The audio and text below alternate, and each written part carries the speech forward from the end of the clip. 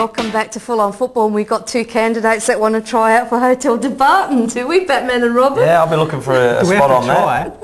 We should just get gigs. Sure do. We should just get gigs, I reckon. Tell me where to be and I'll go for the audition. Two big boys here. Woo! We all sorts of hell break loose. She's heard. Oh, looks fantastic to have you here. Of course, we've got Dwayne Gray from Modbury Jets, the coach of Modbury Jets, and Aaron Vesterveld from Raiders. Fellas, of course, State League. Well, you've had a couple of little stints there at State League, Aaron. This year, absolutely brilliant. The two new teams that have come in, West Adelaide Blues and Sassy, doing absolutely brilliantly at the moment.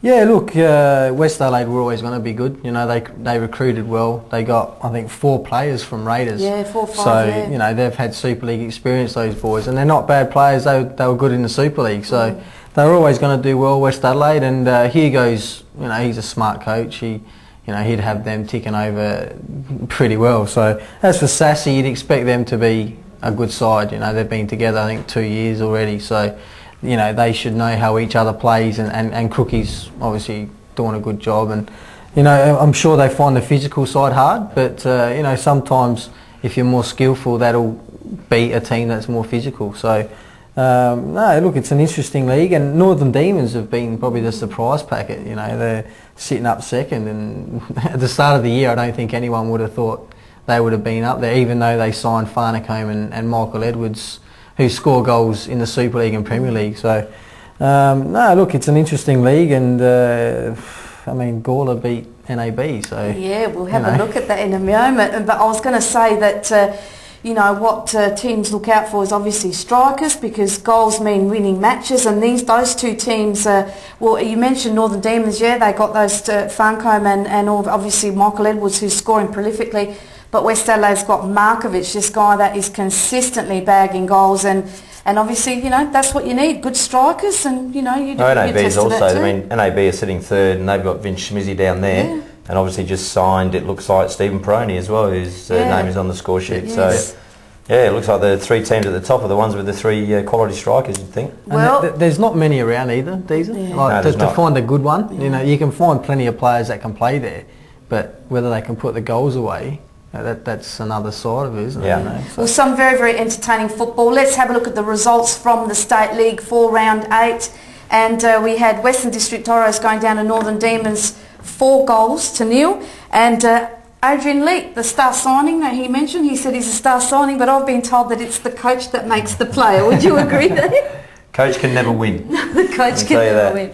Well, yeah, let's go back to those results. We had Northern Demons defeating Toros 4-0 with Adrian Leak, Michael Edwards again, Fasciano and Farncombe on the score sheet. So there we go, the guys that we were talking about right up there. West Adelaide Blues 5, Salisbury 2. That was a big game there, and I thought it would have been a lot closer.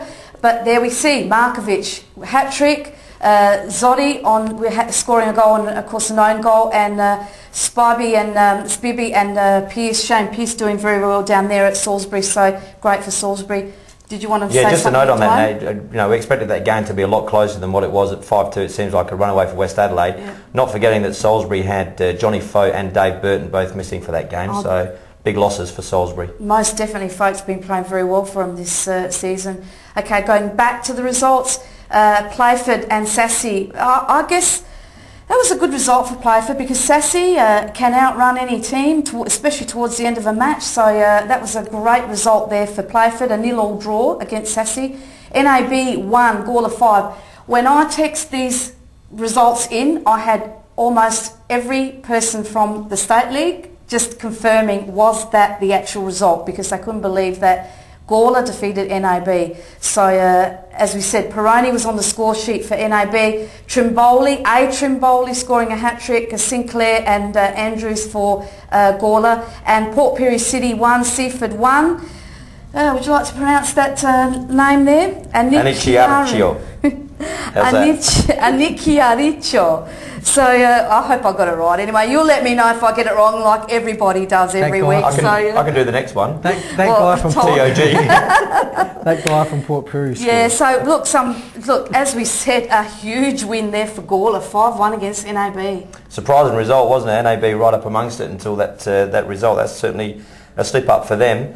a lot of differing accounts to how the game went. NAB supporters tell me that they had a lot of the play but couldn't put the ball in the back of the net, and Gawler supporters tell me they just killed NAB. So I wasn't at the game, so I can't confirm either side of it, but certainly by the result it looks like a very convincing win to Gawler. Well, that gives them great confidence. I mean, to be able to down someone like that is fantastic in anyone's terms. So, you know, well done to Gawler on that result, and let's hope that they can take it from here and get a couple of more, you know, wins under their belt. Especially at NAB's ground as well. That's exactly. A good result for our mate Benny Dale as well, for Seaford. You know, it's a long trip to Port Pirie, and all right, they might be disappointed to not get the 3 points, but you know, still they didn't lose, and they seem to be going a lot better this year, Seaford. They're more organised, and you know, Coconopletus didn't make the trip to Port Pirie. He you know, stipulates in his contract that Port Pirie trips aren't on the agenda. So whether that's because of after the game things, like maybe, or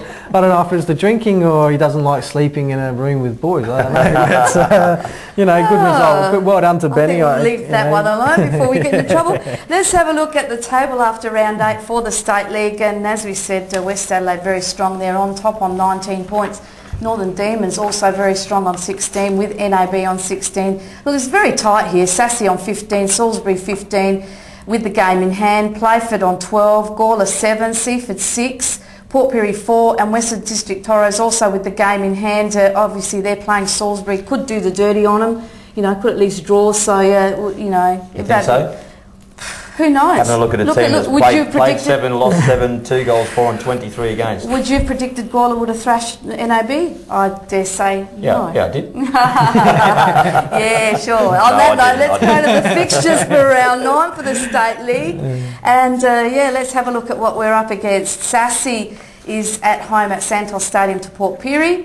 Salisbury at home to NAB. That's going to be a very important match, that one. Salisbury would have to get a win to try and make their way up the ladder, and NAB obviously coming off a loss also want to win.